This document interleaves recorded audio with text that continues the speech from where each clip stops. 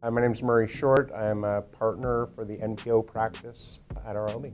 Yeah, I originally started my career after doing school focused in marketing and finance too, working in marketing for a few years, sales positions and fundraising prior to joining RLB. That gave me kind of a broad range of experience working with different sectors, different organizations that I think kind of helped in a sense for me to become a better consultant in ways, just having that kind of broader experience range.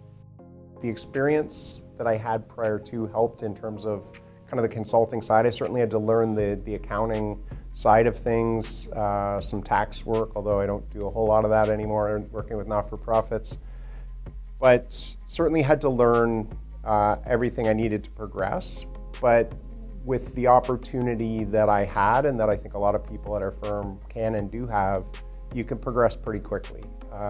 You can go from starting with no accounting experience to a partner. It took me 10 years. We have, I think, a couple cases where it's been slightly less and some where it's more, but you can progress really fast through various levels and achieve what you want to achieve, provided that you know, put in the work and do what you need to do. So there's lots of great opportunities. We're a growing firm. We're always trying to bring in good people to try and do work and help them to be successful. And that, you know, since we're growing, we're constantly needing to kind of add new people at all levels and create lots of great opportunities for people to be successful.